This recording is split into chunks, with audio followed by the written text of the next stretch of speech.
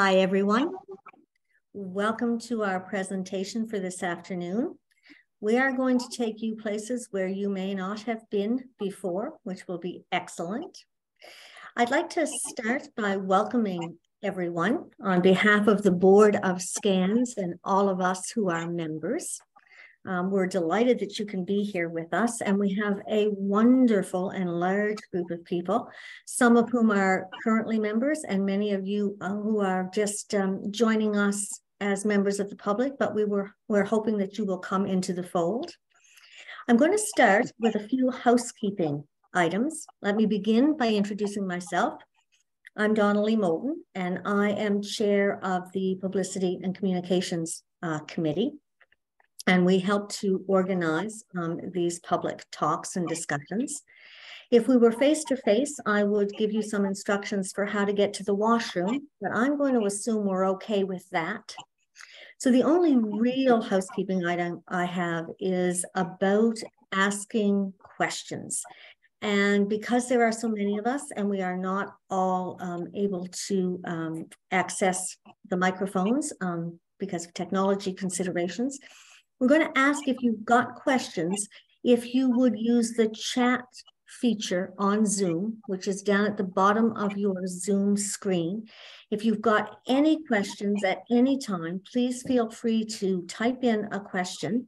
We will be saving all of the questions until after the break. So our format will be that our speaker is going to talk for roughly an hour, at which time we will take a 10-minute break and we will come back for some questions and answers. And we're looking forward to answering all of your questions. And Steven tells us that he has nothing booked for the rest of the afternoon. So he's all ours. So feel free to ask away.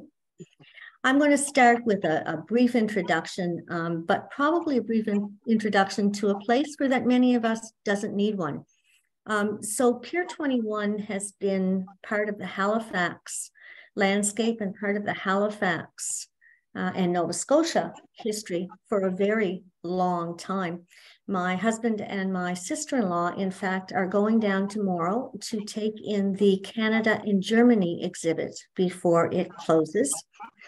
For many of us, Pier 21 is remembered for the 1 million immigrants who arrived here at that spot. But as you're about to hear, there are many other stories about this very important Halifax pier. That includes secret arrivals of treasure and present-day traffic jams. There's a whole range of stories that you're going to hear from our speaker, whose name is Steven Schwinghamer, and he's a historian at the Canadian Museum of Immigration, affiliated with the Center for Oral History and Digital Storytelling at Concordia University. Steven is also the co-author of a book with Jan Raska called Pier 21, A History. And Steven tells us he is particularly interested in the policies and places of Canadian immigration, especially in the 20th century. I'm going to hand this now over to Steven and to let us get underway and welcome everyone. Well, thank you very much for that gracious introduction. My name is Steve Schwinghamer. I'm a historian here at the museum. And it's a real pleasure to have the opportunity to introduce you to the history of this site. What we're going to do this afternoon is walk around the gallery that's devoted to the history of this space, Pier 21, as a National Historic Site, as a historic immigration facility. And we're going to talk about some of those histories. But the first thing we need to do, I think, is put Pier 21 in a little bit of context. And so behind me, there's a large map of the Atlantic. And that's the first kind of the biggest context for Pier 21. It was part of this, and I will say British, part of this British Atlantic world. It functioned as a critical ocean port, but very much, serving the North Atlantic. And that places certain limits on what immigration happened here and so on, but it also goes to the spirit and the mentality behind the building and the maintenance of the site. And we'll come to this in different ways as we talk about how it was built and its relationship with the community and so on. But the next context that I want to talk about is a little different. And let's walk around a little bit and take a look at closer context. So, all right, so we've got the Atlantic world, and then we've got Nova Scotia. All right, well, Pier 21, you know, we know it to be in Halifax, but of course, this is Mi'kmaq, right? Mi'kmaq, the land of the Mi'kmaq. The Mi'kmaq are the first people of what we now term Nova Scotia, but also, you know, the territory traditionally encompassed PEI, certain parts of New Brunswick, the Gaspé Peninsula in Quebec, communities in Newfoundland and Maine. And Mi'kmaq have shared this unceded homeland with immigrant communities for 4 centuries and ongoing. And when we think of Pier 21 existing in this space, the other piece that's important here to remember is that that means, you know, that the site, the people in it, and all of us resident here, we're part of this historical and legal relationship between Canada and First Nations. You know, here we think of it in terms of the treaties of peace and friendship. So in finer context, you know, we say we're in Mi'kmaq. Well, that place was known as, Halifax was known as Chibuktuk, the Great Harbor, right? And I think it's just a superb name for this site. The Great Harbor, naturally ice-free, deep, right? Close to efficient routes to and from Europe, right? But what that means is when we think about Pier 21, Pier 21 opened in 1928. Halifax has been an important port for a lot longer than that. And even in the scope of Canadian immigration for much longer. Before Pier 21, we had immigration facilities at Pier 2 for almost 50 years. Now, for those of you who may know the city a little better, if we think about a little north in the harbor from here, near where the closer the bridges is, the McKay, there's the casino, there's the Navy base and so on. Pier 2 is in that area, a little deeper in the harbor. Pier 2 was part of what was called the Deep Water Terminus. And it was a complex, you know, the railroad served a set of piers meant to bring in cargo and to bring in as well passengers. After the rail link from Halifax inland was completed in the late 1870s, this got busy. But the facilities for greeting passengers were not very good, not good at all. And so there began to be sort of a little bit of pressure. You know, we're beginning to see more traffic, more people are coming on that North Atlantic route where Halifax is right on side for people to take an efficient crossing from one of those ports. Liverpool, for example, was a common port of departure. Come to Halifax and they're greeted at basically, you know, a cargo shed on our waterfront with open doors, even in the winter. So immigration officials said, look, you know, we need to do a little better than this. There's a lot of people coming in. One of them wrote a very poignant letter about severe illness having been caused to delicate children from the wintry conditions on the Halifax waterfront, which I don't know if today is a great example of, but you can certainly believe come February, I think. And so by 1890, they were beginning to build more robust facilities. They built a dedicated shed. There was a little cottage. They started thinking about really having a processing center for immigration in our city. And for me, this is important because when we think about immigration to Halifax, it's important not to limit ourselves to Pier 21. As much as, you know, me standing here, you know, it's my favorite site to explore in terms of the history and so on. It's not the only story for Halifax. And in fact, more people came in at Pier 2 than did at Pier 21. Pier 2 operated from the 1890s right up through until 1928. Well, that means it was open during the busiest years for Canadian immigration until very recently, but those boom years of settlement into the Canadian West and so on, people arriving into Halifax, they were coming into Pier 2. Now, unlike Pier 21, Pier 2 changed a lot when it was running. It started as a small shed in a little cottage. It was not very good. Every time the trains went by, the whole building would shake. The immigration officers were very upset. It was open underneath, so people from the general public would be down under the immigration shed, you know, on Sundays, apparently drinking and smoking, which provoked the objections of the immigration officials for moral as well as security reasons. And over time, they had to improve it. So they added, you know, a second story to the building to try to improve accommodation for passengers coming in that way.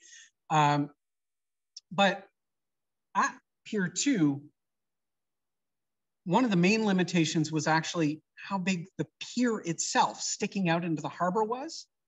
And of course, if we think about those years, the late 1800s and the early 1900s, boy, that's a period of amazing technical change with steamships, and they're getting a lot bigger. And a pier that you build thinking, you know, of maybe a very small steamship or even a sailing ship, it's not going to accommodate some of these giant liners that are coming around in the early 1900s.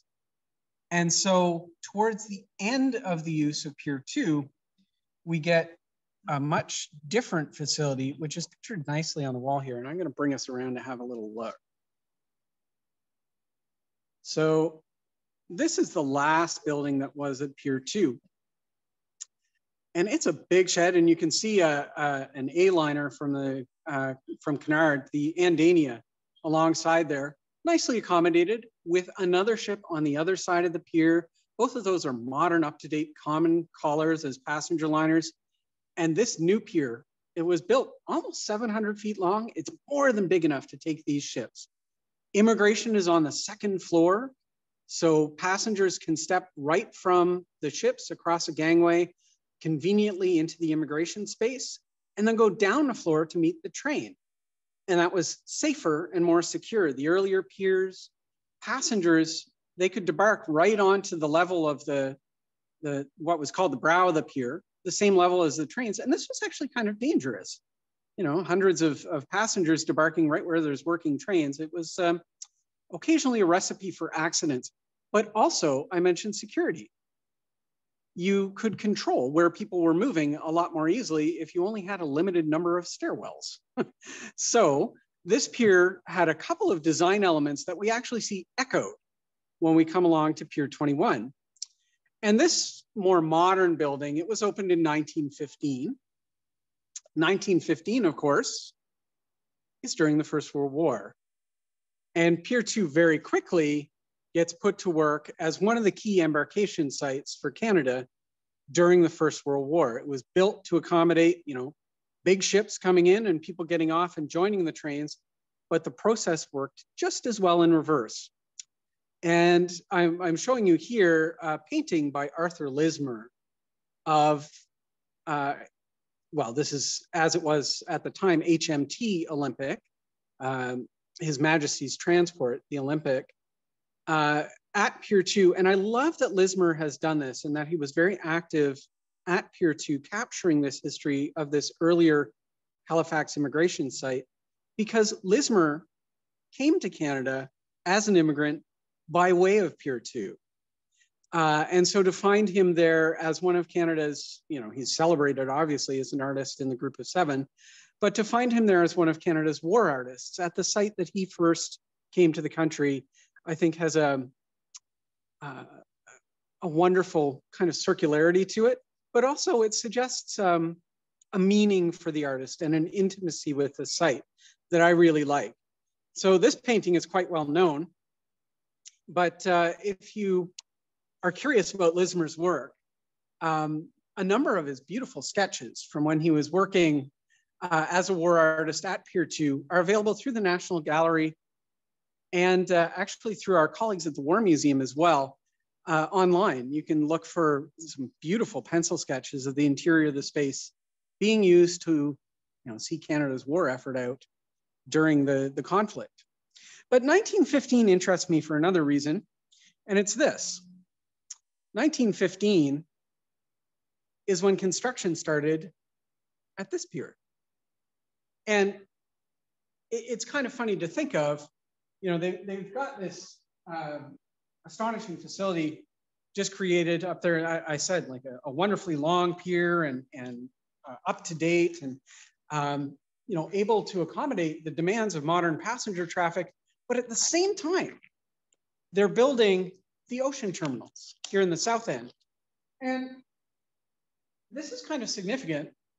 You know, the railway that was building both, it's the same landlord for immigration. Immigration didn't own the buildings. They were operated by the railway. And so this plan to improve the city was visible all over the place, right? This was a huge construction project. And the reason I am putting some gloves on is I've got some artifact images here that I'd like to share physically with you related to the construction that reflect just how big a project it was and how cool it was too. This is a National Historic Site. It's got that designation, but one of the things that people don't know about this site maybe so much is that the Canadian Society for Civil Engineers has actually designated this ocean terminals area all around Pier 21, the seaport market area as it was, what's going to be, I gather, NASCAD in the future, all this flat space around here. It's a National Historic Site for the engineering that went into it. Let's have a little look and see why I think it's cool and why they designated it. So I guess first, get a sense of scope. This is a picture of what was called the bulkhead passenger landing quay. And we can see in the picture the flat ground that if you've been here, you might associate with experiencing the site. The reason it's so flat, and it sticks almost a quarter mile out into the harbor, is that it's fill. Everything down here is built on an artificial foundation, right?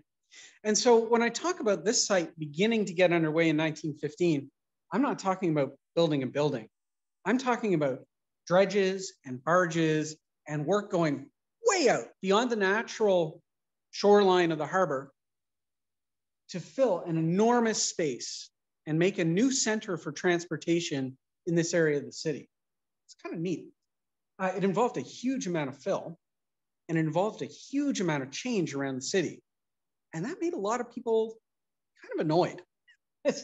Actually, of all things, the sisters who ran Mount St. Vincent, they were one of the most litigious of the complainers. They ran a lawsuit against the federal government for almost a dozen years over the damage to their property down in the Bedford Basin area related to the changes necessary to make Pier 21 work way up here in the south end. The city was transformed, right? There was addition to the railways down there, widening the railway, seizing land out around the Bedford Basin.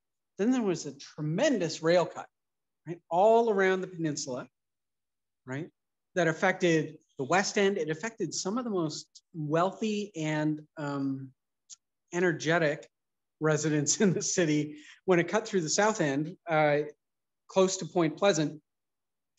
And then, of course, this massive area that was filled. So the objections, the criticism, the contrary voices, there was a lot of blowback about the idea of this project, but it was couched very much in the idea of Nova Scotia, and particularly, you know, through Halifax, becoming a port that could participate in what we think of as, you know, the national policy, consolidating the movement of goods and trade from Canadian sources through Canadian ports. It was a commercial project, right? And so, you know, the tacking on of the handling of the passenger trade and so on, this was kind of a secondary thought. So let's just see if I can show you a couple of the other images here. Now, I really like this one in the foreground. That, what is that? And I love this shot because it requires a little explanation. We see there a barge and kind of it looks like a vertical tunnel going down into the water. That That's exactly what it is. It's a hatchway and a tunnel, and it's leading down into a huge diving bell, pressurized, where construction workers would work on the harbor floor, putting in the footings necessary for the pier. So when we talk about sort of the scope of the construction and the interesting engineering, that's certainly an aspect of it. Here's another one. I love this. This excavator, fittingly for the time, that's the Lord Kitchener. What else would it be? Said by the contractor to be one of the largest excavators in the world at that time, working away on the project of clearing and getting ready to fill the footings necessary for this project. And then up here, to give a sense of, if you will, the cultural moment that this was, we see here a ceremony of opening, and you can see a big concrete form in the foreground. Now, this is in October of 1915, and we have Prime Minister Borden and the Governor General, and this big form would be moved over and dropped into the harbor and then filled. And what that was the stabilizing sort of part of the foundation of the pier to put it in place. But as a cultural moment, I mean, you think about it, you've got the Prime Minister, you've got the Governor General, it's a high profile event. So in 1915, just as that new Pier 2 was opening, you have as well this remarkable, extremely expensive, controversial development happening here at the ocean terminals to bring this new site into being. A site that was mainly commercial, but absolutely it included forecasting that they would have the passenger trade and immigration here in years to come. Now, it took a long time for this to get here. I'm saying 1915, and some of you are doubtless saying, he said it opened in 1928. Yes, I said it opened in 1928.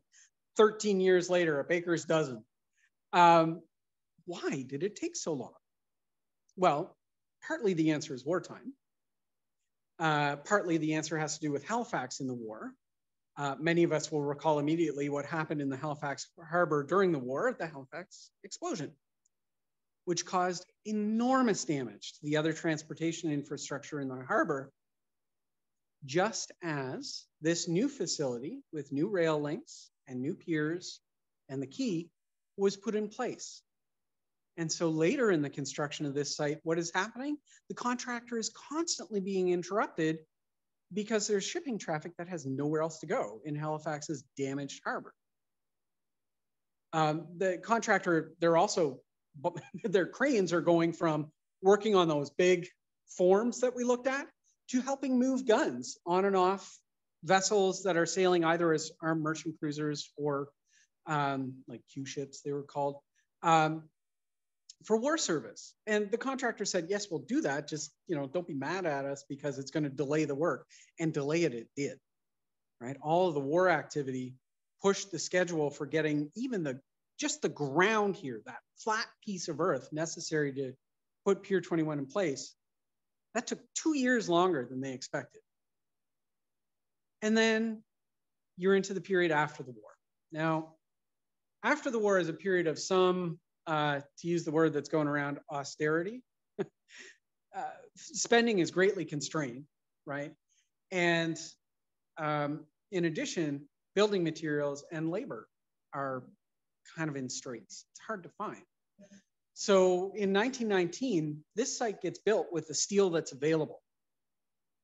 Now, Pier 21, and we'll have a look at it via a model in just a second, but it was imagined initially that this ocean terminals complex, it would have sort of a gracious Union Station, the big arched windows. And there was even an idea of like a tower down here and so on. It was very fancy. But by 1919, what's available to build with? Not much. They wind up having to use spare steel from one of the other planned cargo sheds just to get something in place here. And so instead of this gorgeous Union Station that was envisioned, you wind up with a pitched roof cargo shed, you know, which is pretty much as humble an accommodation as you might get. Now, the steel got put in place in 1919, but nothing else. And for another 6 years, there was a skeleton on the Halifax waterfront. And you can actually find pictures of the bare skeleton. There's even 1 or 2 videos from the water side of just this stick work, like, you know, Tinker Toy or something sticking up out of the ground, just the steel work, empty frames, no, not cladded in, no floors, no walls, not even staircases. But in 1925, 2 things are going on 6 years later, right? 2 things. One is the maritime rights movement, right? This regional protest that the profits and the benefits of Confederation are passing the maritime region by. And the other thing is a local federal by-election. And in 1925, we were certainly not in any way out of the era of pork barrel politics. So as this by-election comes up, the federal government announces that they're going to spend money on completing parts of this terminal complex, right? Also in 1925, the federal government signs an agreement with these major railways. And remember, the railways are the transportation, the transportation agency that's actually building this stuff, right? The railways. The federal government and the railways sign agreements. So the railways can go over to Europe, they can recruit, they can vet, they can make sure, like through medicals and interviews, that immigrants are fit to come to Canada. They can transport them to Canada on their own ships, because in those days, Canadian Pacific and Canadian National ran ships. They can bring them inland on their own trains and settle them on their own pieces of land. I mean, the railways were making money every step of this, right? It was just raining coin for them. These were called the railway agreements. And it was certainly an incentive for what became the Canadian National Railway during this construction project to get down to business, right? In terms of making good its immigration facility on the North Atlantic. And its immigration facility was here in Halifax, the ocean terminals, and specifically Pier 21. So what did they build at Pier 21? Well, let's have a look. So this is a model of the site, and it shows us a little bit of it. It's basically a long shed, 500 feet long as it was built, right? And like Pier 2 before it, we see on the second floor the immigration facilities. And a little different from Pier 2, we see an annex building. So the building on the water side, Pier 21, sort of the maybe the better known of the buildings, that was for people. That was the immigration side. People did their medical and they did their civil exam where they spoke to the immigration officer. And then they came over the walkway into the annex building, which was for customs, for dealing with stuff. And here you would have social services and ticketing agencies. People would work with their large baggage, and then they would wait for the train to go inland. All right. So this site, it's quite big, 250,000 square foot chunks. It opens in March of 1928. And despite a fire in 1944 during the war, the means of operating within it don't change too much. So what we're going to do now is we're actually going to walk around the historic space a little bit and get a little more of an introduction to what the space was and how it was used. So I'm going to walk us out here to the airing gallery, where the gangway was, where people actually stepped off the ship and took their first steps into Canada. So let's just have a little look as we come around. It's I don't know if you'll be overwhelmed by the view today because of the weather. I apologize. I couldn't make better arrangements. But this is where people first came in. Many remember George's Island as part of their view of the harbor. And when people came in, there are these two sets of doors in this space.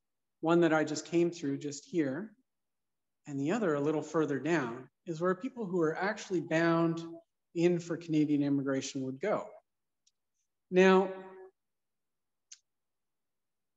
this space, I must admit, I have a little attachment to it myself because my grandmother, my aunt, came in to the country through this space, like many others. And so part of what we do here is we invite people to share their own stories about coming in, what Pier 21 means to me, and then they leave us a little testimony about the site. For me, in terms of the immigration history, my grandmother was a war bride. She married a Canadian soldier, my grandfather, and she brought my aunt in right at this site where the gangway was. When she or any other immigrant came in, the first place they would go was a large assembly area. Now, when Pier 21 opened, that assembly area could accommodate almost 1,000 people, two big open spaces. Let's have a little look. So, like this. Right? This is actually a picture from 1928 of people in the assembly area waiting for immigration processing. And we have a little bit of a space to recall the assembly area here. That assembly area, it was, even after the war, when it was made a little smaller, it was a large open area where hundreds of people would wait, and they would wait for two things. They would wait for, first, their medical examination, and second, the civil examination. Now, the medical exam,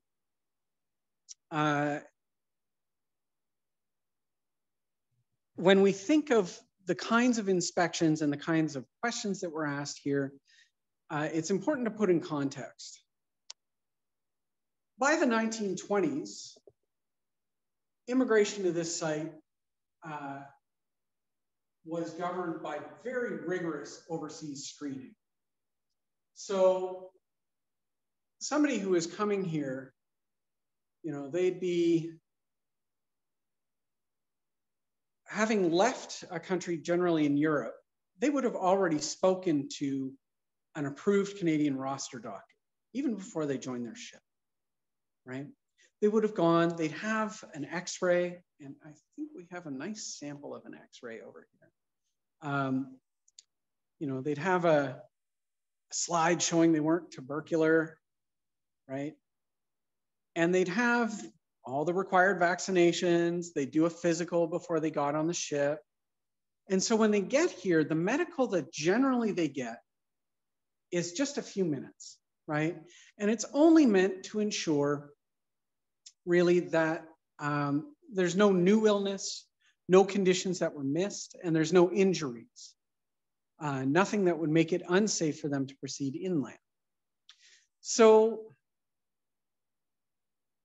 this sets us up for understanding Pier 21 as part of a bigger border. When we think about the Canadian border, it's awfully tempting to think of it as sort of, like a line, right? Like a geographic line where Canadian waters start, or where the physical boundary is, like the land boundary with the United States. But as it happens, that's not terribly helpful. The reason is, of course, for many immigrants, their encounter with the Canadian border starts months before they're on Canadian soil and thousands of kilometers away. Often they'd be, in maybe Rome, or maybe they go to Vienna, something like that. I'm just going to set this up so we get a good view of the assembly area as it was. There we go. So when they do that medical, and then they come for their civil examination to talk to the immigration officers, they're not walking up and saying, hey, my name is Bob, I'd like to come to Canada, right? No, not even in the 1920s. By then, you know, these systems are worked out. They're coming up and they're laying down papers showing they've already done an interview, right? To say what their job is going to be, if they have relatives in the country, how much money they expect to bring with them, their literacy levels, all these kinds of things have been screened. So they've been screened for health, they've been screened for eligibility under the Immigration Act. And after the Second World War, they're also screened for stage B, which is security screening by the RCMP. I love that they didn't just say security screening, they could only call it stage B, because you know, you couldn't possibly let someone know that you were looking for communists during the Cold War. I don't like, did anyone think it was a secret? I don't know. Anyway, although that process does give rise to my favorite piece of immigration paperwork that I've come across from working here. You're required a reference for security purposes at certain points in time. And one that came up here was for a young Italian guy coming from a smaller village in Italy. And the same guy was the mayor and the chief of police in this small town. And the security reference was, Giuseppe's a good boy, he's always in church. And that was it. That was a security reference. But it emphasizes too, that when somebody gets here, they're well prepared, right? They've had that x-ray, right? They've had their shots, they know what to expect. So they lay down the papers, and these interviews, medical or civil exam, you're talking 2 or 3 minutes, right? And they're done, right? It's not long. This is significant for a few reasons in the present as well as in the past. One of the things this does is it keeps the rate of refusal that we see for Pier 21 very, very low, right? So if we talk about the rate of refusal of immigrants from this site, we can look and we can say, oh, you know, over time, the average is less than 1% refusal. And there are stories we tell ourselves as Canadians about immigration to this country, right? That Canada, particularly after the 1970s, Canada is multicultural, it's open, we're tolerant of diversity in the migration to the country and so on. Less than a 1% refusal rate at this significant ocean arrival port suggests that this is true. But the only reason that's true is because we did all our refusing over there, right? So somebody goes into an office in Vienna and says, I'd like to come to Canada. You know, depending on the time period, they turn over his hands, look for calluses and say, you're not a farmer, hit the road, or whatever reason of refusal arises, right? So when we think about how our system was structured, it's important for us to remember how much of our border operates out of our site halfway around the world, but it's still touching people's lives. People who might be reasonable candidates to come here, but they fall afoul of some regulation or whatever, and their journey to Canada stops before it even begins, right? Now, because of all this screening, most people came through Pier 21 and they never even encountered what we call the accommodation, the immigration quarters, accommodation or detention. But it was a significant part of the site, and we're just going to have a quick look here. Accommodation and detention, there was a large part of the facility set aside for people who needed to stay if something went awry. And this certainly did happen. A good example, again, going back to farmers coming to the country because agriculture was such a priority. Somebody could plan to come the year before, and a farmer could be having a good season and say, yeah, I can, you know, I can take a farm laborer next season, but the season doesn't finish well, something goes wrong, and that farmer has to send word to immigration that he can no longer fulfill the contract. Meanwhile, you know, a laborer is on his way. He gets to Pier 21, steps off the ship and finds out the contract isn't what he thought it would be. Generally, deportation is not the answer, but they can't let him go inland yet because he doesn't have settlement arrangements. So he'd have to stay. And so there were accommodations. There was, the kitchen. There was actually a recreation room with a stage. There were airing galleries. And we see here the airing galleries where people could look out over the harbor, but they were barred. And people by times were quite aware of those bars, right? As an interruption in the journey they had hoped to take. So, the experience of that could be quite mixed. Some people would remember, I was coming into the country, something went wrong, and they put me up for a few days, fed me some meals, got me on a train as soon as the contract came together. Another person will experience that as coming to Canada and being held in a cell, right? Same process, but in some cases, bitterly disappointing. Right? Now, and as I say, most people, because of the screening, they weren't implicated in that detention, either in accommodation or in the strong rooms. The next step for most people would be customs. They've cleared through stuff for themselves. Now they go over that walkway into that other building we saw in the model, the annex building. And that's where they clear their stuff. So the first thing they do is they go through a walkway, and sometimes there are things to be confiscated. Certain kinds of foods, even some books, certain kinds of alcohol, all could be forbidden depending on the regulations, and they could be removed. But often there were language barriers about doing this. So it could be very difficult, and people could feel a little bit sensitive about having personal belongings removed if they didn't understand the reasons. The other fact of people bringing stuff to the site is that there was a very wide range of how much people could bring. So some people came as displaced persons with, one bag and almost nothing in it. Other people, particularly coming in a little later after the war, into the mid-50s and so on, they would bring crates. Many European countries had limits on how much people were allowed to bring. And one of the, in terms of money, they would not allow people to bring out a lot of money right away.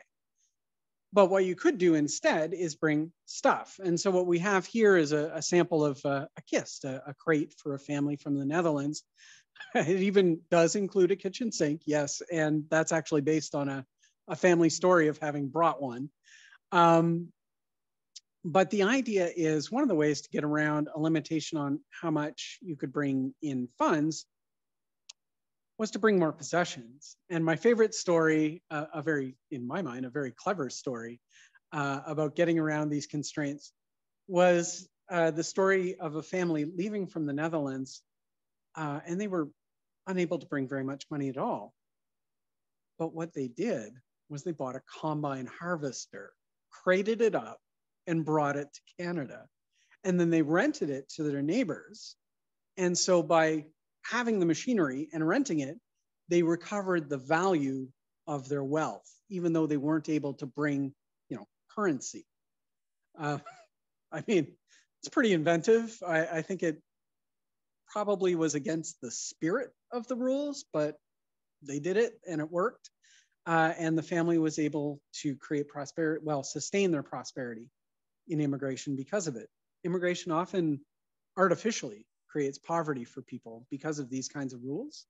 I love that story of a clever dodge. Anyway, so once people get through stuff, because that has to be checked too for contraband, and people did try to smuggle different kinds of items through, often secreting money or jewelry, but also simpler things, foods that were made by their family that they wanted to have for the train journey inland and so on. So there's lots of stories of things like that. People holding back a little bit on their customs declaration, if you will. But once they get through customs and they have their large bags checked, then the next step is, of course, to join the train. And heading inland on the train, for many people, this was where the experience really hit home. You know, now this train car is a little too wide and a little too clean, I think, for the historical experience, but I do love it anyway, because if nothing else, the seats are every bit as uncomfortable as they should be, which is certainly one of the pieces of memory for immigrants leaving on the train and heading inland from Pier 21. Now, for a lot of people coming here between 1928 and 1971, about 1 million immigrants arrived here, many of them from Europe. The train journey is where things kind of hit home. You know, the ship, it was almost surreal. You know, it was so different from their lived experiences. You know, they didn't have something maybe to anchor it against, but when they got on a train, well, that was comparable. Lots of people have been on train rides, but maybe not like this. Days and days and days on a very slow train, headed across a country that, you know, for somebody coming from, say, the Netherlands or even from England, the train journey in Canada was almost incomprehensibly big, you know. There is a story from, again, a young Italian guy heading inland in the 50s. After 3 days on the train, they actually had to stop the train and find someone who could translate enough to reassure him, because he was so upset. He figured he couldn't possibly be in the same country anymore. And he was distraught. You know, he didn't know where he was going, and he was having profound language difficulty. And they had to reassure him that, no, the train is slow and the country's that big. You know, another story I love, is a gentleman, he had served with the Dutch military after the end of the Second World War in Indonesia, during that country's fight to decolonize and become independent. And he came back to the Netherlands, and he married a sweetheart, and they headed out to Canada as their honeymoon in the winter, which I have thoughts about that as a honeymoon, but anyway, they come across the Atlantic, they get on the train, and to this day, you know, they tell the story about sort of going across New Brunswick and through the Gaspé and down along the St. Lawrence in the snow and the cold. And they were telling me the story, and they grabbed each other's hands and they started crying. And the gentleman, you know, he's a character. He's a good storyteller. He looked at me, he said, "My God, what had I done to my wife to bring her to this country?" And you know, it was a funny moment in a way, but for them, this is where it hit. You know, they're looking out the windows of the train, and the difference in the geography, the unfamiliarity of the land really came home. So this, for many people, that's sort of where the connection to Pier 21 cuts out, if you will, and we start getting into stories of settlement and being in a new place. But there is one more really significant aspect to the history here that I do want to cover before we move to questions, and that's the history of the site during the Second World War. Now, I mentioned for Pier 2, you know, these sites, they're built for a big ship to come in and people to get off and get onto the train, and it worked just as well in reverse. Well, that's true for Pier 21 as well. You know, you have this very good transportation site situated in this North Atlantic world. And when the Second World War breaks out, right, it's obvious that the same infrastructure can serve a train coming in, disembarking soldiers from the train, marching them onto the ship, and heading them across that Atlantic, the North Atlantic, to take up service in the European theater. Now, that's the big story of Pier 21 during the war, right? The big story of Pier 21 during the war is that embarkation and return story, where more than 400,000 Canadian military personnel have their path through here to go for service, right? But there's lots of other things too. And probably the best example of this to sort of bring home the variety of presence here during wartime is a convoy that arrived in July of 1940. So we're talking early days of July. I think it's the 7th of July, 1940. A convoy arrives in the harbor, and it's escorted by the HMS Revenge, a significant battleship at the time. You know, and you have a number of passenger ships, and they come into Pier 21, and what comes off these ships? Well, you've got children being evacuated from the United Kingdom. Many of you may be familiar with the story of the guest children, the evacuee children who were sent for safety during the Second World War from the United Kingdom to Canada. You know, some thousands of them did come. There were also many more who came privately, either as individual little kids or sometimes evacuated families being hosted to Canada. So you have this evacuation of civilians and people moving through here in some numbers during the war. But you also had a little group of free Polish diplomats, right, coming on the quiet from Europe to help facilitate the operations of a free and independent Polish government while their territory is occupied. And they bring to Canada like classified wireless gear to talk with their main representation, which is in the UK. But also arriving in this convoy are Polish cultural treasures, which had been evacuated from Wawel Castle at the outbreak of war, right? And literally under the guns of the two invading forces coming into Poland at the time, the Russians and the Germans sort of doing that closing of the jaws on Polish territory in late 1939.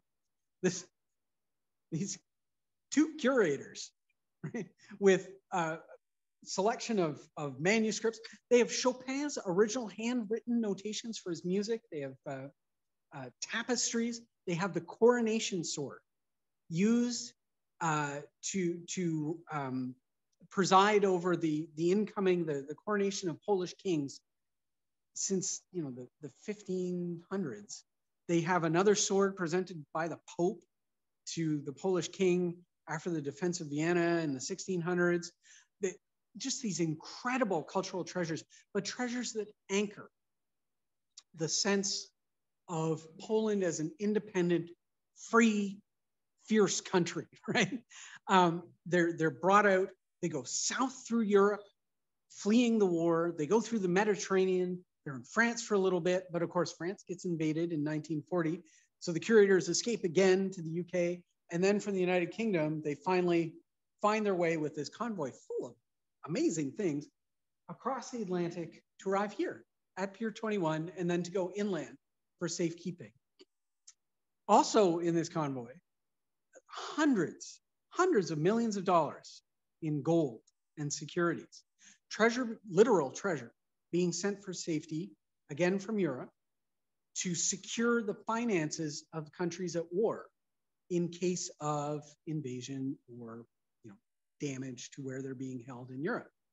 So when we think about the wartime role of the Pier, yeah, you've got this mobilization of troops that a lot of us know and a lot of us identify with the wartime history of the site. But there's a lot of other things going on too. You have these civilians arriving, you have these incredible cargoes coming through. This convoy also brings, though, prisoners of war. Right? Friendly military personnel came through here lots, right? Canadians going out, allies coming in huge numbers to do air training in Canada. One of Canada's most important contributions in the war, right? Air training in Canada, 60,000 allied airmen came by sea to train here and then go and serve, right? But we also had enemy personnel, right? And so you get German prisoners of war arriving. There's a story from the pier here from the time of arrival of one of the first groups of prisoners of war accepted in Canada. Canada agreed to intern a certain number of people from the UK deemed to be dangerous prisoners, right? But when they get here and they're getting off the ship, right from the outset, something looks amiss. And so one of the Canadian military personnel there, he's a lieutenant, he's Jewish. He looks at the crowd and he's sort of giving the usual military prisoner instructions, you know, turn out your pockets. There'll be a receipt given for anything we take from you. You'll be given instructions which car of the train to join and so on and so forth, blah, blah, blah. But at the end of it, he throws in Yiddish, keep a little change in your pockets, I won't look, right? Or words to that effect. And about half the people he's looking at kind of look at him again. And he's like, why do these people who are supposed to be dangerous Nazi prisoners understand Yiddish? This does not add up. You know, and what quickly becomes apparent is what happened is in this movement of prisoners of war, the UK bundled in dangerous enemy aliens being a refugee from Germany who fled to the UK, right? As German national, probably Jewish, often they were, fleeing from Nazi persecution, arriving for safety in the UK, but then because they're German nationals, they're determined to be enemy, and then they get busted for what? Having a radio or something like this, right? And so they're deemed a threat. And so they're sent to Canada for internment. So of this first group, you know, several thousand of them were actually civilian internees. What rapidly had to happen is the camps in Canada for internment had to differentiate. There's actually one of the camps in Quebec that became a degree granting campus of McGill University because of the number of professors that were mixed up in this movement. You know, just, it's incredible. And at the end of the war, the people who were brought in this way, how would you describe it? They were certainly refugees, but forced by way of this internment movement to come to Canada. They were invited to stay. And in fact, almost 1,000 accepted the invitation to become Canadian citizens. And, you know, the overwhelming majority, extraordinarily highly educated. It was a massive movement of cultural and intellectual capital to the country that came out of, you know, believing we were taking just, you know, conscript soldiers who couldn't be safely kept interned in the UK. So when we talk about the variety of wartime roles at the Pier, you know, this is part of it. A lot of this was not visible to the city of Halifax up close during the war because the site was secured. But the traffic, of course, people could see the ships coming and going and make pretty good guesses about what was going on in the harbor. And in fact, through our colleagues at the Nova Scotia Archives, there's the Journal of the Wartime Censor. The guy is supposed to control how much everybody knew about this. He's writing a journal of everything you could want to know about these happenings, which I'm sure was against the rules. Jefferson is his name, and his papers and his photographs, God bless him, he took all the photographs he was telling other people not to take too. They're on the Nova Scotia Archives website, and they're fabulous. But they really present in more detail and with a real personal character some of this remarkably diverse activity from wartime in the city. So I think what I'll do is conclude that little bit of wartime history by pointing out that the security went away after the war, and almost immediately the activity at the waterfront here at the Pier became sort of part of the cultural fabric of the city. I had the opportunity to speak to a guy who was a schoolboy in 1946, 47. And he told stories about, you know, watching the harbor with his friends. And when the big troop ships would come, they would play hooky. They'd come down to the pier side and the soldiers would throw them money, foreign coins, right? And they could make 20 bucks, you know, pick up this money. And then they'd go up to the Royal Bank uptown and get it changed. And $20 in those days would keep you in hamburgers and movies for a week instead of not quite buying one anymore, I suppose. But he told this story as, and for me, it was emblematic. You know, after the war, people were much more free to come down and be with the military band that was playing, to see the ships come in, and in some cases, to see their relatives or people they knew come in to return from service. So this sort of fed directly into the reopening of the site, and the first big wave of immigration after the war, which was directly linked to the war. And that was the one I mentioned in connection to myself, the war brides. You know, there's almost 65,000 war brides and children that came to Canada, almost all through this site, as sort of that biggest boom of post-war immigration. But that was just the leading edge of the wave, right? As we transitioned away from that wartime activity to the boom years of operating as the immigration site, for which we now mainly celebrate the history here, right? The vast majority of those almost 1 million immigrants who came into Pier 21 arrived in those years right after the Second World War, sort of 1946 right through the mid-50s. And you have people coming either directly or indirectly as a result of the war here to Halifax. Now, I'm going to conclude my presentation there. We've walked through sort of how the site worked. We've done a quick outline of the military history. What I'm going to do is invite Bill to set us up for a little break, and then we'll be set for questions in about 10 minutes time. Thank you.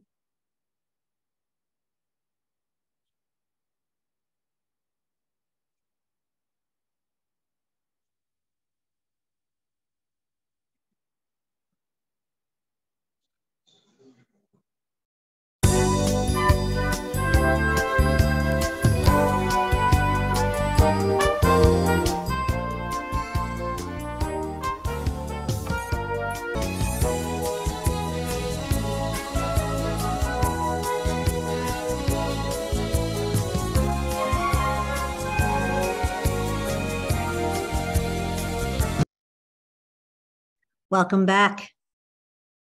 Thank you for that, Stephen. That was incredible. I am always amazed by what we don't know about our own community. And we do have a number of questions for you. So let me dive in. Our first question says, my 4 grandparents immigrated separately from various places in Europe, arriving at various times to Pier 2 in the early 1900s. Are there records available at Pier 21 or elsewhere in Halifax that I can search for their arrivals?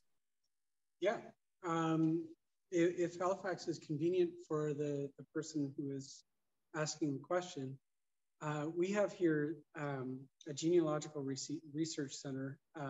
It's sponsored by Scotiabank. It's the Scotiabank Family History Center.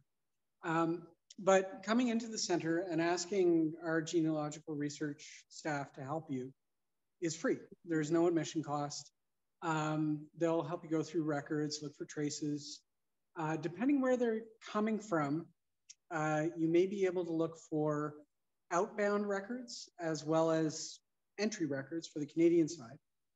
Generally, for the period of Pier 2, arriving here in Halifax, incoming records are not bad. You have pretty good odds of tracking something down. The more information you can round up on the people before you get in touch with our genealogical research staff, the better. Often, again, depending where they're from, there are considerations like name changes. Immigration records actually usually tend to be closer to the spelling they might know from the old world, if you will. So, you know, instead of Walter, you have Ladislav in the immigration return and so on. Anglicization usually happens later. As I say, people are, when they arrive, it's not they're sitting down and doing this paperwork new, right? This paperwork is usually completed by ship's crew, who are usually European, maybe from the same countries as the people, based on their passports and their other documentation. So older spellings of their names would be very helpful. Stuff about their ages, places and dates of birth, if you have it, great. And anything you know about where they were from or where they were going, those are the kinds of things that you can usually pick up in an immigration return pretty quickly to help you make sure, you know, this is the record we found is the person we're looking for. But again, you know, if Halifax is handy, any day that we're open to the public, you can come right down and go into the center without paying admission. If not, you know, if that's inconvenient, you can always send inquiries, you know, to us by email, info@pier21.ca, and that'll get screened to whatever researcher is the right person, you know, including genealogical inquiries and so on. And we have staff who are happy to help. So, you know, by all means, hit us up. We'd love to help you with that kind of question. That's fabulous. And it's fabulous service. We have a comment from a participant who says, that was such an interesting talk and so well presented. Thank you. Thank you. I flew into Vancouver via Calgary in 1967 in the surge of teachers at all levels, me post-secondary and my husband, then for university. I missed the experience of Pier 21.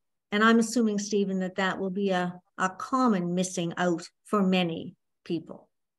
Well, so we're in a gallery right now that focuses on the history of Pier 21, but we could go for a walk across the way, and we have the Canadian Immigration Hall where we cover the broader story of immigration to the country.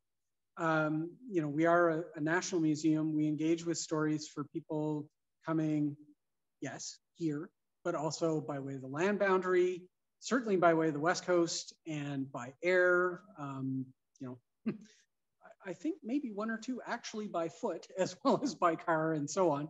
You know, dear person asking question, you have my attention. I would love to know more about this story. You know, and again, you know, on our website, there's a page, pier21.ca/share. And you can go there and begin the process, if you're interested, of sharing the story of your experience of coming to the country. This museum, we're talking about Pier 21 today because we're the only national museum that's in a historic site that's on mission, right? But we have this wonderful opportunity and grace of being in a historic immigration site, but that's not at all we do. And so a story like that, you know, coming by air to another place, it's still in our wheelhouse, and we'd love to learn. We'd love to learn more about it. Well, we have a question for you now that's really going to test your knowledge, Stephen. Here you go. Uh-oh. I know, here we're ready. Would Leon Trotsky have passed through Pier 21 on his way to brief imprisonment in what is now the Armdale Yacht Club? I mean, probably not because of the period. Okay. Military transit, there were some cargo ships and there were limited numbers of passenger liners that called at the infrastructure that became Pier 21 later during the First World War, but generally no. Pier 2 was the principal embarkation point for Canadian military during the Second World War, and that includes military tasks like the transit of prisoners. I don't know Trotsky's file offhand. I'd be curious to go looking. But I would be comfortable making a reasonable wager that you'd be looking a little further north in the city for transit. Now, interestingly, although Trotsky wouldn't have gone through here, some of his cohort as prisoners at Amherst did come here to help build the site as interned labor in the summers of 1915 and 1916. So for me, as an immigration historian, you know, one of the main groups that came here in the busiest years that the site was running after the Second World War, it was German immigrants. How different our conception of the site is when we remember that German prisoners participated in the laying of the foundations of it. Thank you. We have a question about someone's grandparents. Yeah. Okay. My grandparents came through St. John. Sure. He had been, my little cue is moving on me here, so I'm going to try and locate it now. Here, I'm going to start over.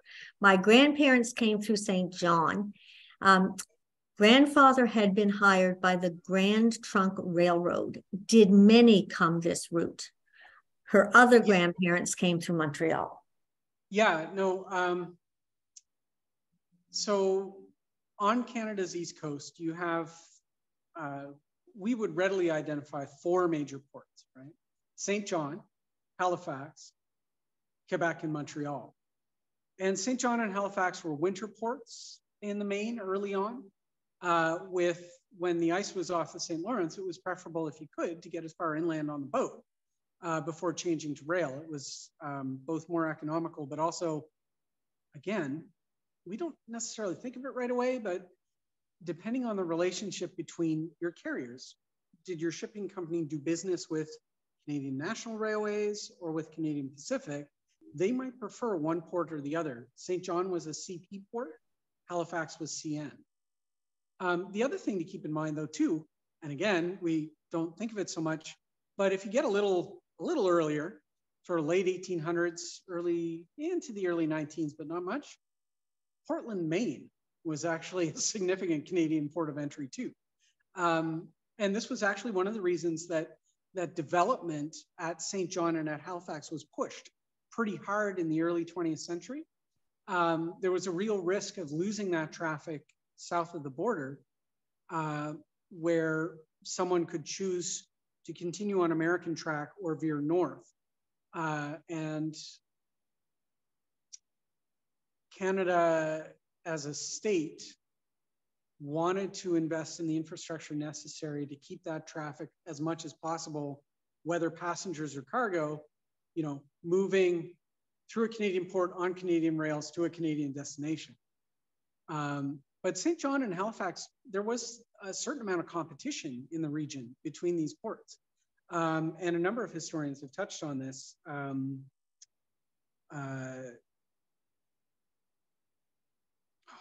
Nouns are the first to go. Oh dear. I mean, Jay White, of course. But there's a couple of other histories involving St. John as a railway port that are right there on the tip of my tongue that I don't have. If this person is really interested in sort of the local history of St. John, my email address, or an email you can reach me at easily, is research@pier21.ca. And I'd be really pleased to take a quick look and gather up some of the immigration related materials, as well as materials related to the railways in the 2 sites. They're pretty readily available, and it would maybe, because of the family connection of working with one of the major railways, maybe to be enriching context, and I would be very pleased to do that. That's very generous, thank you. We have a comment. I really enjoyed your presentation, which was quite informative as well as animated and enthusiastic. It was an engaging talk that seamlessly combined a walking tour with insightful commentary. I appreciated getting the historic context for Pier 21, plus the humanized perspective. And I was going to say that's one of the things that resonated with me. And my sense is if we are to come to Pier 21, we will get lots of those human stories. Well, my colleagues and I, there's a real priority here on first-person experience as a lens for immigration stories and understanding immigration history. And that's really important.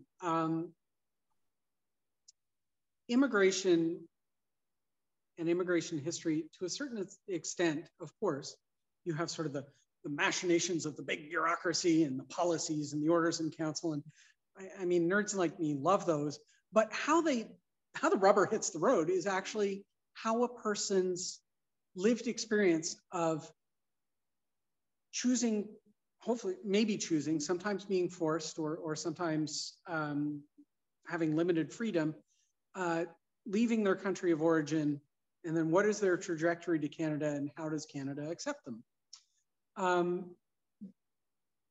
We think of sort of big state systems in that, but the people themselves, the immigrants, refugees, migrants, temporary foreign workers who make the decisions along that journey have a lot to teach us about, how that power worked. In a lot of cases, to this day, immigration officials retain a lot of discretion in terms of how they might prioritize a certain interview, in terms of how they view a certain case. Frankly, the sympathy with which a case might be treated or not. There's a good book by a guy named Vic Satsowicz. He's a sociologist. It's titled Who Gets In, that talks about the interaction between sort of the people and the system in a relatively contemporary way. And it helps us understand that,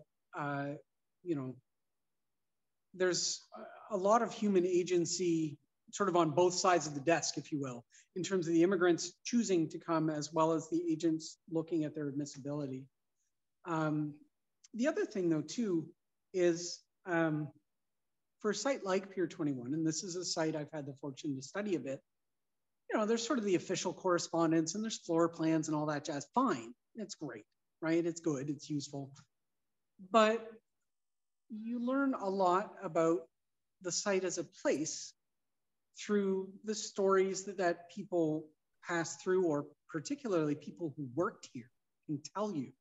So for me, one of the favorite stories is the story from a nurse who lived at the site in one of the apartments. She was here for about 13 years. Her name was Florence Waldron. And she was interviewed before the museum even opened about the experience of being a nurse here, living here, and so on. And, for instance, the idea of being a person who would look at you and say, I don't know how many baptisms there were in my living room. Imagine that being part of your lived experience. That new immigrants to Canada would have their children being born just down the hall from your living room. And then they would come with the port chaplain, and this new Canadian baby would be baptized right there in your space. I mean, that's not in the correspondence, that's not in the memos. And here's this lovely woman telling what it was like to open her curtains and open her door and make these people welcome in her little apartment. Oh, that's lovely. So there's, as much as, and don't get me wrong, I'm a microfilm nerd as much as the next guy. I love these sort of the old files on the history of the site through the immigration branch and everything. But the people's stories bring it to life. And we are a site of lived history. 1928 is as old as it goes. There are many people who have lived memory of that, right? And like when we were talking about the war, that story of the boy who came down here to play. There are lots of ways to think about the site becoming public space again in the city. But the guy caring to tell that story and share it, well, that's real, that's imaginable, that's something that happened. And you could you could see his delight talking about wrestling with his friends to get those coins off the pier and go and buy their hamburgers uptown, right? And it is in a disciplinary way, in a methodological way. It's a different kind of history. It's oral history. And we have an oral historical unit here. We have a long-running oral history program. We approach it with discipline and rigor, but we also approach it with such delight. It's wonderful to work with. Well, here's a question for your blueprints, for your blueprint side. Sure, yeah. Okay. There is a complex of buildings either side of the museum. Were they part of the original Pier 21? Let's go for a walk. Okay. And we'll go back to the model to answer this, okay? Because that's the most effective way to deal with this, I think. Because then I can introduce the spaces properly with a visual cue. So pardon me while we go through the space again. Should I hum hold music? No, you're doing just fine. Yeah. Everybody's just waiting to see where we're going now. Back to the. Well, we're just going back to the model, but what this will do is give us a nice concrete reference for what those buildings were, what they did, and so on. So I'm going to flip this camera around and we're going to point it down and look at the model. Okay. So, pardon me. There we go. Don't you love it when the technology doesn't work? Well, here it is. There we go. Okay, so the question is about the adjoining annex building, first of all, I take it. And the annex building absolutely was part of historical Pier 21. What we see there And I don't know how well framed this shot is, but I'll just go around. What we see in this annex building are basically the facilities on the lower level for dealing with stuff, and up high at the far end, the social services. So Pier 21, sort of the long waterside building that we see spread out ahead of us here, that waterside building was about people. This adjoining building absolutely was part of the complex, and it's actually, the fact that it's here is part of what made Pier 21 acceptable to the immigration department to even move here. They didn't want to come to Pier 21. They thought it was a terrible idea to move into a cargo shed. And they described Pier 21 as altogether unsatisfactory, and the space will never be suitable for the reception of immigrants or the detention of passengers. They had a very low opinion of this. But one of the things that changed their mind was exactly what the questioner points to, the complex of buildings. Pier 21 was 2 buildings. So the annex building was part of the sale, if you will, of moving down here to the immigration branch and to the customs department, who had to work in that space, examining people's large baggage.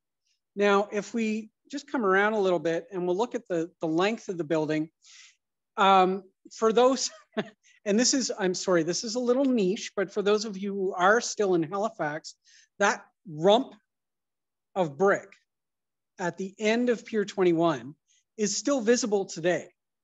There's the big NASCAD facade, sort of the bunker gray long piece that occupies much of this space of historic Pier 21 now.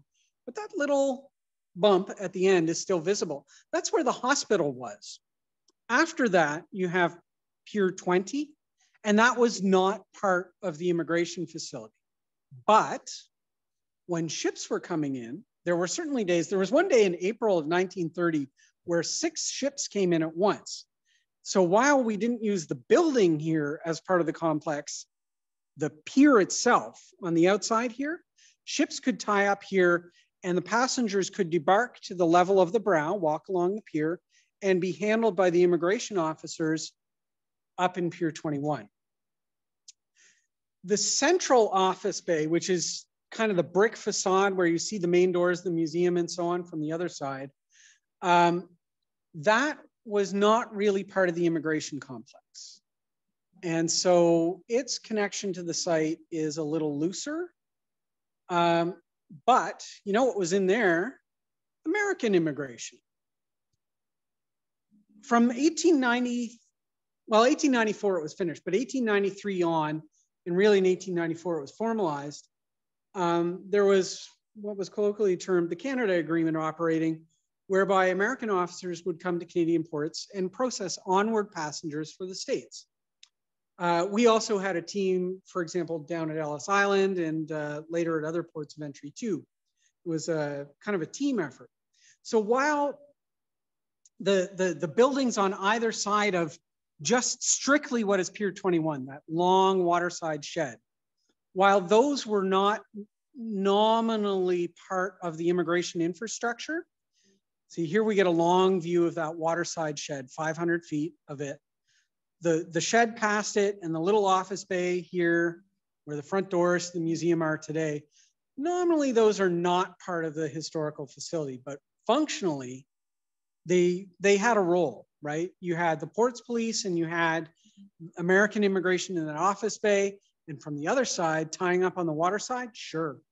You know, ships could be all up and down that water side of the quay. All right? That's fabulous. Thank you. Okay. Yeah, no, my pleasure.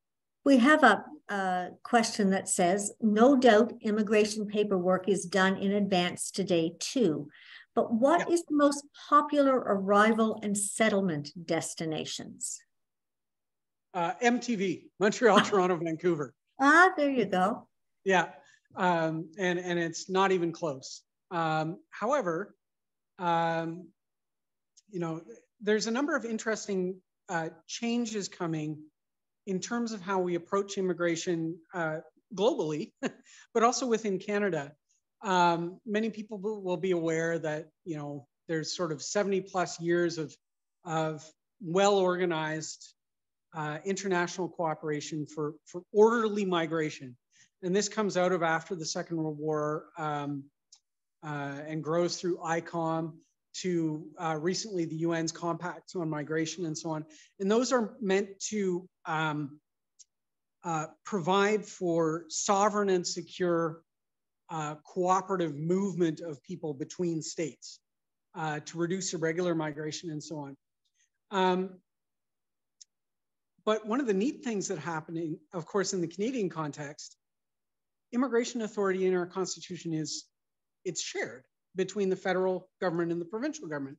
So now many of us know there's provincial departments of immigration too, right?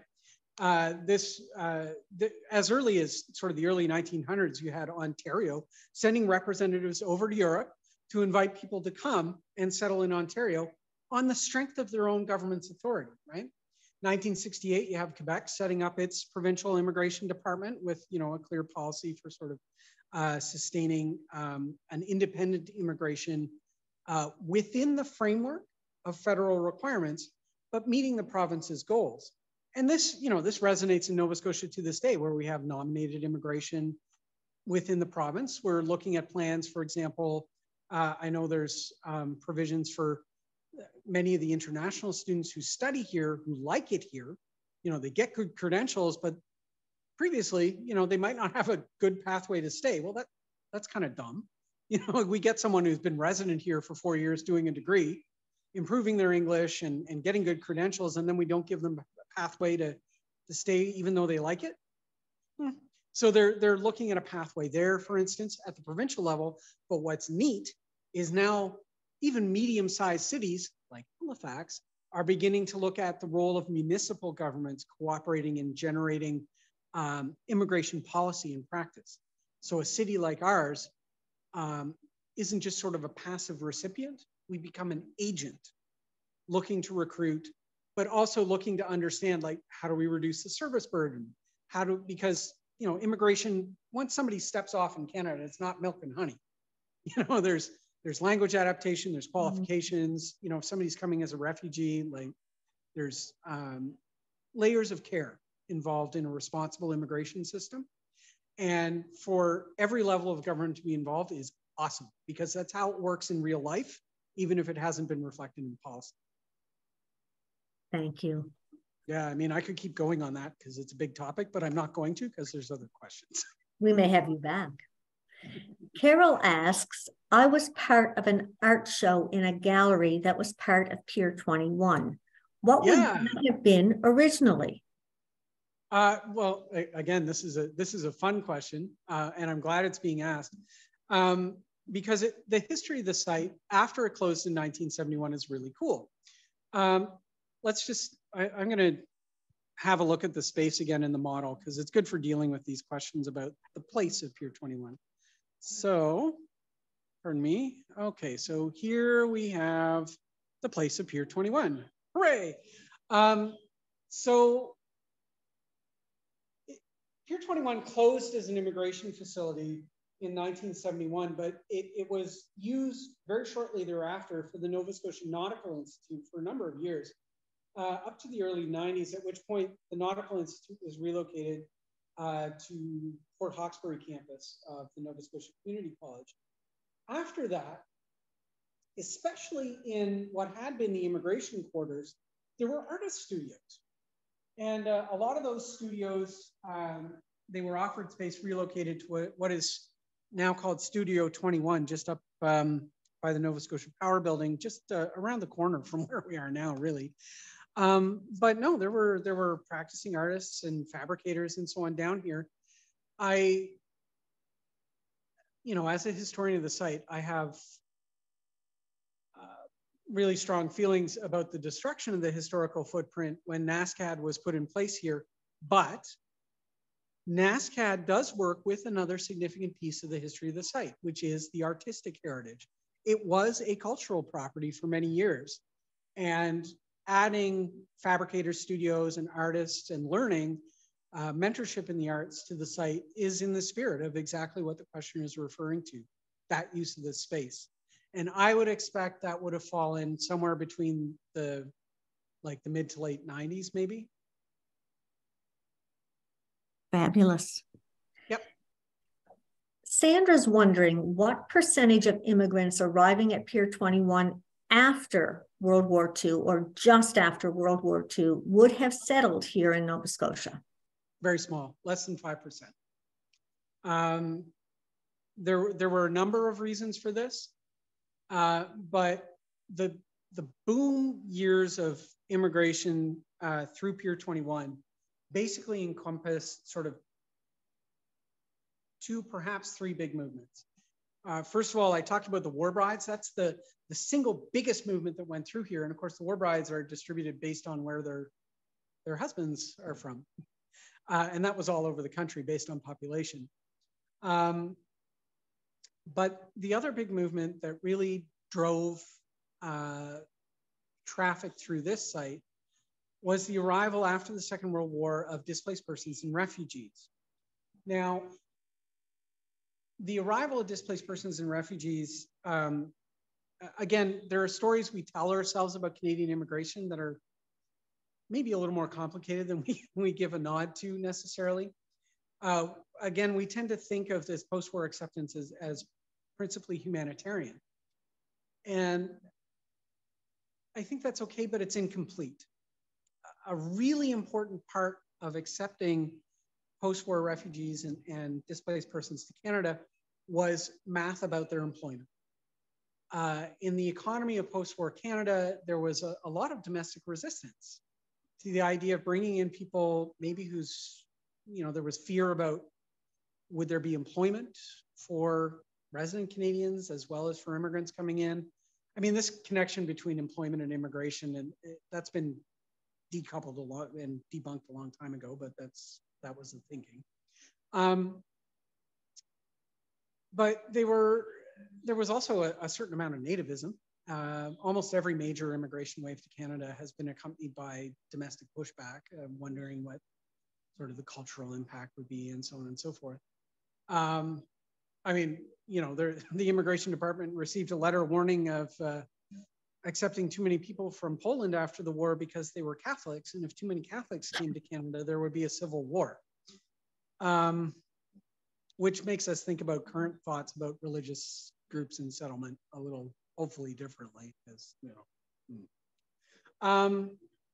in any event, the displaced persons and refugees, what made this movement acceptable was a couple of test movements, largely involving veterans of service with Free Polish forces through 1946 and 47 arriving, just more than 4,000 of them coming, and they were coming to labor contracts.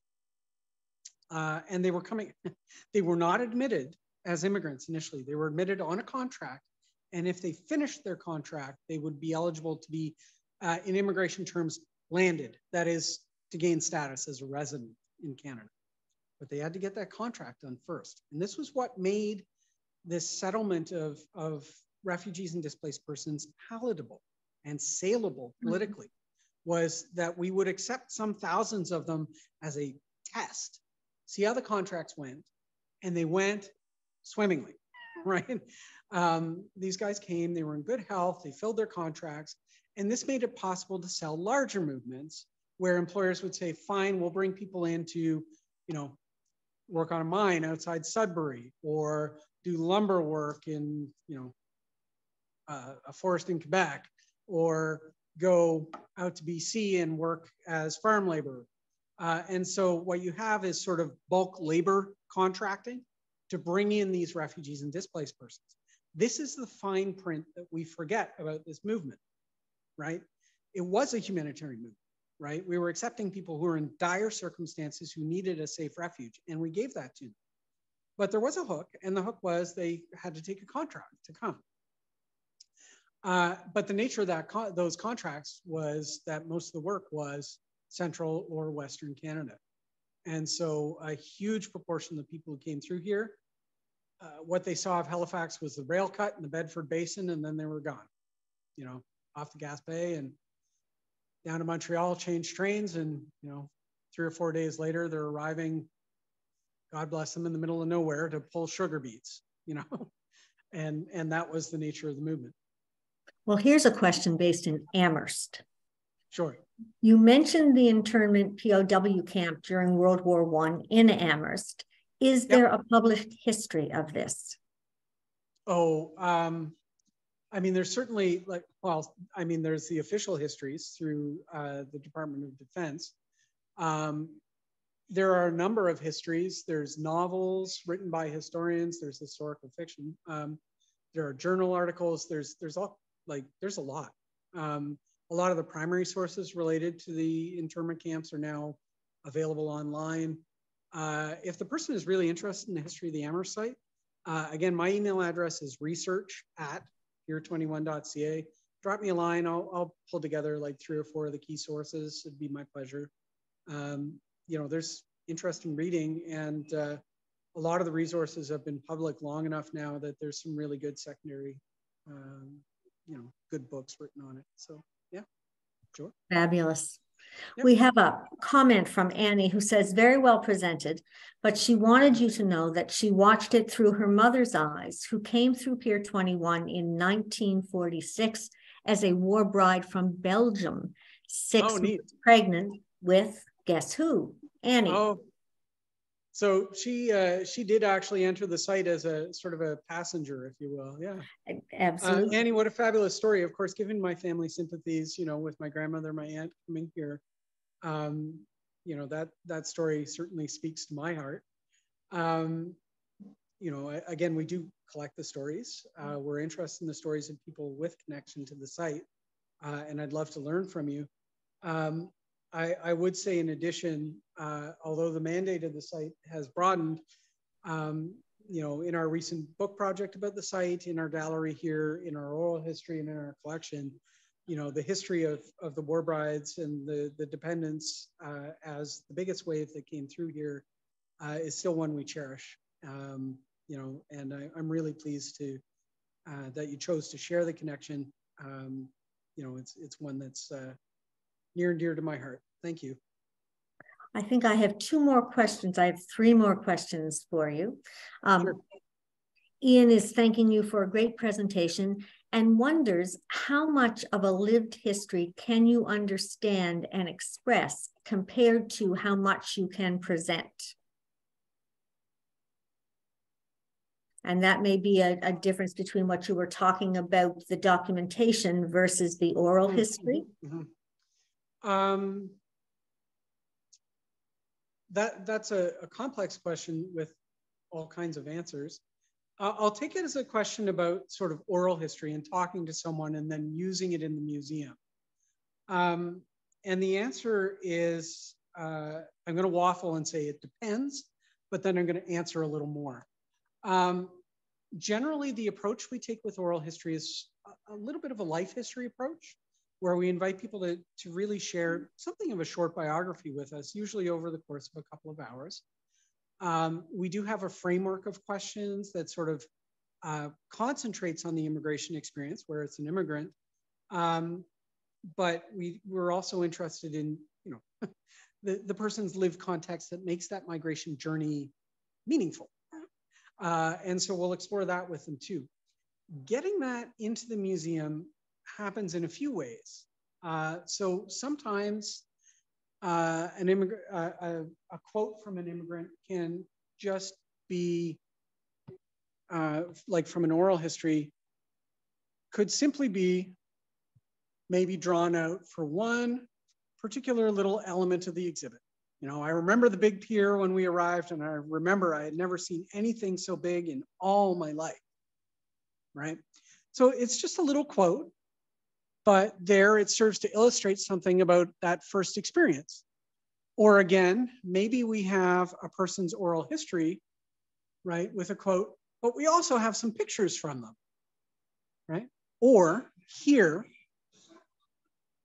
now this is fun.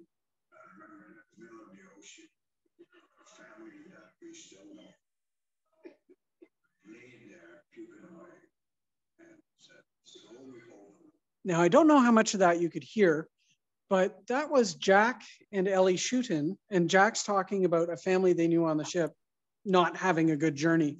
You may remember I talked about a couple on the train holding hands, and the gentleman wondering, is this for us? That's Jack. And in this case, his voice is actually right here in the exhibit. There are other ways that we integrate oral histories.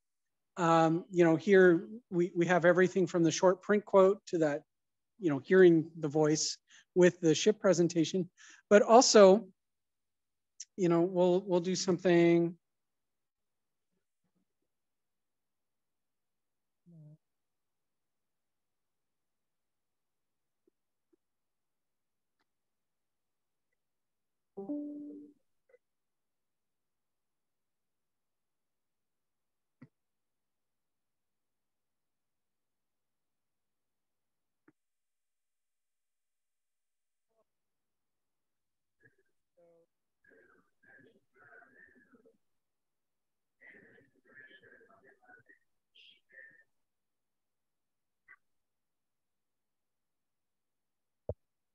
Steven, I'm not hearing you. I'm not sure if others are having the same issue.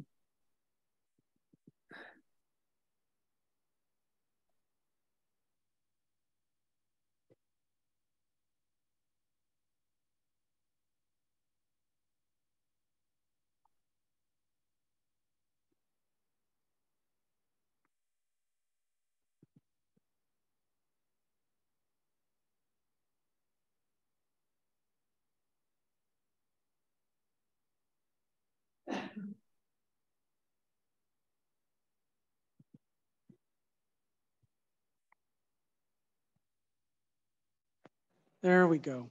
There we go. Okay, sorry about that. We have oral history stations where we display, several clips of maybe 90 seconds or so. So you get sort of a range of responses from, like the short quotes on the wall to a longer sound loop to these. And then in the other gallery of the museum, the Canadian Immigration Story Gallery, we have clips, 3 to 5 minutes long. You can sit down, and at that length, you have a little more time to hear the context of somebody's story. And then, of course, as the museum, the oral histories are generally public. So if somebody really wants to make use of the interview, they can access usually the whole thing, unless somebody has put a privacy restriction on it or something, both the transcript and the audio and video. So in terms of making use of the oral history, there's all kinds of opportunities. We've even used them to fuel things like collaborative theater productions with partners and so on. But there's also always the ethics. Somebody who participates and shares their story, it's a profound learning opportunity, but it is also intimate. And so there's always the dignity of the participant to consider when we think about sort of how we're going to display that in the museum. Sorry about the technical glitch there. Not a problem. But I hope that deals with the question. Ian, if you have more detailed questions or you're curious about, sort of our practice and our approach to storytelling with the oral history, there's a certain amount of information on the website, including in the online collection area, a fair number of good clips from the oral history collection. But also, do feel free to correspond with me. And again, research@pier21.ca. I'm here to take questions, and I love questions, especially about that. Oral history is one of the most special sort of methods and opportunities of the history we do at this site. We have a few questions left for you. That's good. Carol is wondering if NESCAD and the Mary Black Gallery are in what was originally the annex building. No, they're in what was Shed 21. The Mary Black is on the ground floor in what would have been cargo handling space. NASCAD includes part of the historic footprint of the National Historic Site, Pier 21, and is indeed, right in what we would think of as the historic immigration quarters. So when we look at this view of Pier 21, you see sort of the further part away from us, the walls are kind of a warmer beige. I don't know how to, kind of a more buttery beige, if I can say that, sorry. NASCAD has basically overwritten all of that space of historic Shed 21. The Mary Black, by contrast, is kind of on the ground floor where we see those kind of garage doors for handling cargo. Perfect. Thank you. Yeah. John says there must have been pulses of immigration driven by religious persecution in homelands. Some found sanctuary in Canada. Can you comment? Yeah, and now that's a very good question. For Pier 21, religious persecution is a little bit less of a factor just because of the narrow window of time that it operated. 1928 to 1971, with those boom years right in the 50s. When we think of persecution driving movement here, it's mostly persecution related to the war. There you have, of course, Holocaust survivors. You have people who were deemed like prisoners of conscience of the Nazi regime. There were lots of Christian preachers who were in the camps and so on too. And then you have people like Mennonites who endured a new displacement from territories occupied by the Soviet Union. But when I think of religious persecution movement to Canada, I usually go a little bit earlier or a little bit later. And in the earlier movements, I'm thinking of people like the Mennonites and Doukhobors coming in the late 18s with really structured agreements with the federal government leading to communal settlements out west. And a little bit later when Canada really gets on the ball after the 60s with signing on to the Refugee Convention. And then you start seeing certain movements based on the terms outlined in the convention, including particular social groups, which includes creed and religion. Stephen, our timing is almost perfect. We're hoping to get everyone out by 4, and we only have one question left. There you go. Well, see, this is what happens when you have an expert moderator, right? My favorite person. Colleen says, was this contract idea also responsible for the large number of Polish, Italian, and Ukrainian settlers to the mining areas of Cape Breton? And what years would that idea have been most popular? Oh, what a great question.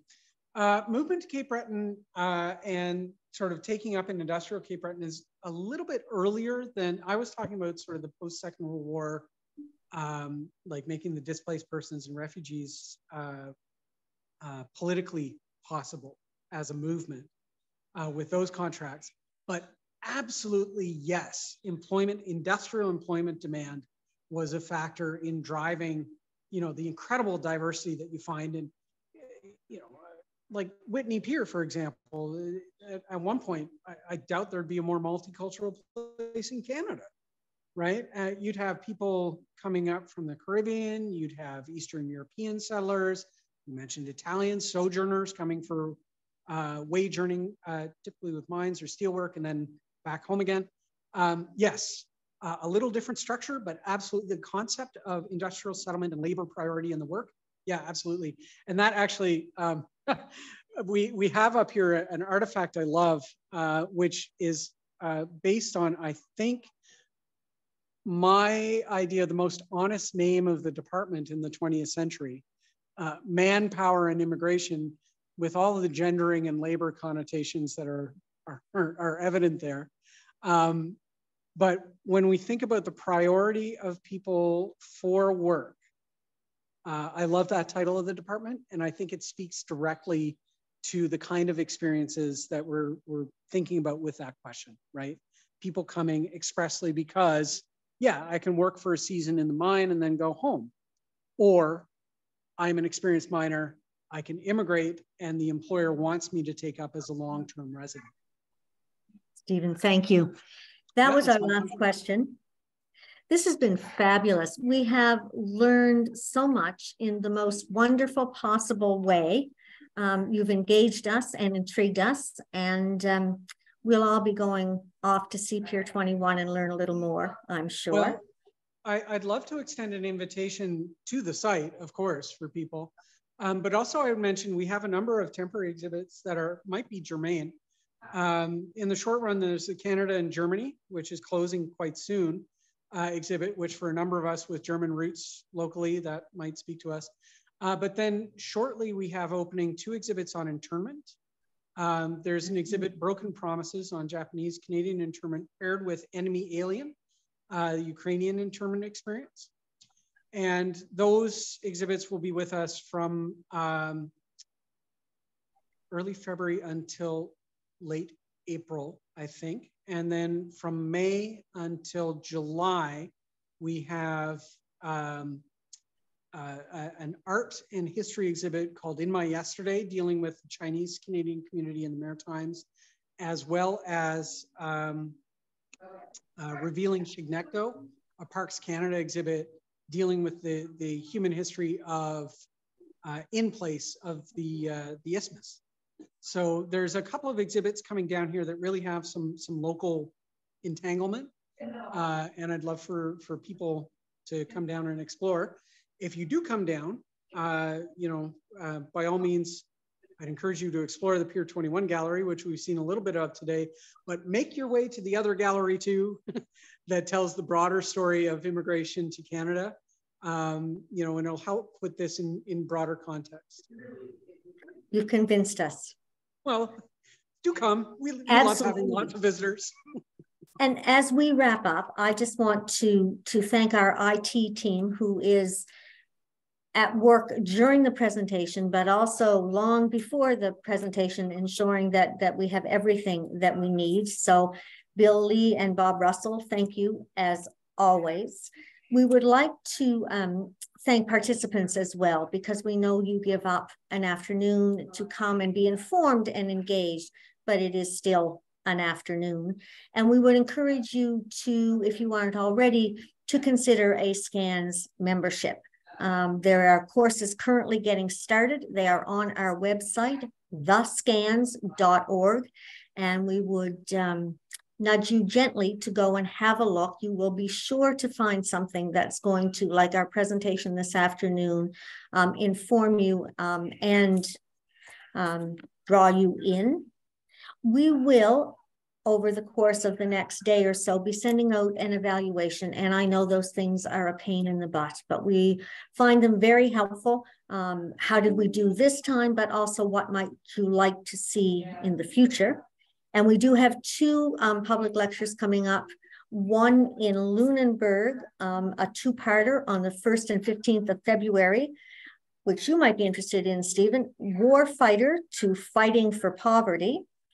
And one on January 30th via Zoom, Poverty is a Political Issue. And that will be a panel discussion. And you can register for those online at thescans.org.